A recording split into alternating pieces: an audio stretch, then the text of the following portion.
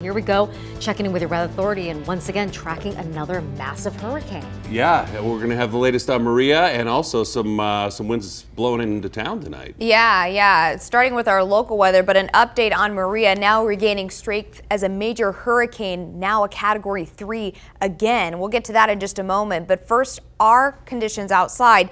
This afternoon, we got to 92 degrees today. You know what that means? We get to give another $100 to the Blind Center of Nevada because we were within that 3-degree guarantee. A closer look at the temperatures today. It was pretty close to normal.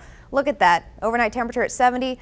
Very close to what we typically see this time of year, but I'll tell you what will not be normal are numbers over the next few days. How about 15 degrees below this for the highest temperature of the day? That's what we're expecting, and we'll get to that in just a moment. But thanks to this windstorm that's blowing in, that's the cause of those temperatures that will drop significantly by the end of the work week. Earlier today, we already saw some gusty winds to 46 miles an hour at the Lake Mead Marina, 41-mile-an-hour winds in Henderson, as well as the northwestern part of the Las Vegas Valley. Still some lingering breezes outside tonight, gusts mostly to 20 and 30. These numbers will be in the 40 and 50-mile-an-hour range tomorrow. Temperatures outside a mixture of upper 70s to low 80s in the Las Vegas Valley, and oh boy, are we getting ready for a cool down. But first, the turbulent weather for tonight, still breezy throughout the rest of the evening. By tomorrow morning, those winds will start picking up significantly by the late morning hours, with the strongest winds expected in the afternoon. A wind advisory already in effect for the entire southern Nevada area for those gusts that will reach up to 45 miles an hour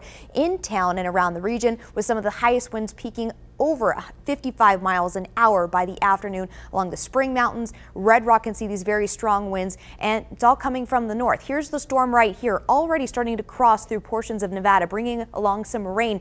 We may even see some high elevation snow for the Sierra. Following that is going to be very cold air coming from the Gulf of Alaska, literally bringing us a chill in the air over the next few days. The front will be passing through late tomorrow night, and then we'll start to really feel the chilly temperatures into Friday with overnight temperatures in the 50s. I hope you're ready for this. Also, Hurricane Maria, now a Category 5 hurricane. You can see the core right here just north of the Dominican Republic. Here's the track, still maintaining that major hurricane strength. It's moving at about 9 miles an hour to the northwest. You can see it's going to continue its motion over the Dominican Republic through tomorrow night, nearing Turks and Caicos tomorrow night into Friday. And as we take a look, it is going to lose a little bit of momentum as it continues its way up the Atlantic, staying far away from the mainland of the United States, turning into a Category 1 hurricane by Monday afternoon. Coming back to Las Vegas, still breezy tonight, lows in the 70s for the valley. Regionally, will be a little bit cooler in the 60s for Overton, 61 for Pahrump, 63 in Sandy Valley, and 40s on the mountain. It's going to get colder than that, my friends.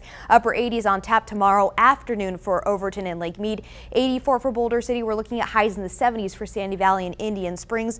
Las Vegas, temperatures won't be very warm. Take a look at this. The highest we're going to get is low 80s by the afternoon, 83 degrees for your projected high temperature, gusts to 45 and 50 miles an hour. When we see 50-mile-an-hour winds in the valley, that's when we can start seeing some damage around town. And this is what it's going to look like. The strongest winds expected in the afternoon, these winds slowly backing off into the evening. And as we take you out the next 7 days, including your weekend forecast, the chill is still in the air, not only for the first day of fall, but lingering into Saturday. Temperatures slowly creeping into the 80s by Sunday, and then a gradual warm up all the way into next week. For more updates on your local neighborhood forecast, Kelly will have you up to date starting at 4:30 in the morning on News 3 Today with Team Wagner.